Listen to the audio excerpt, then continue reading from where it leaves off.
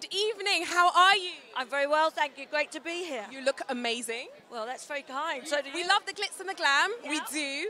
But we also like to get to the heart of what really matters. Can you share anything that you may have gone through that can help somebody else? Well, I went through a very public divorce, and it was on the front pages of the paper, so not so good.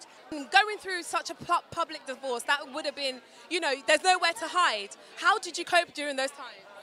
Well, very luckily, I had great friends, great family, and just believed in myself, and lots of prayers as well. I believe in lovely Lord Jesus, got me through. It's very important to communicate. Don't hold it inside. There is someone else that is going through the same thing you're going through. You're not alone. Just remember that.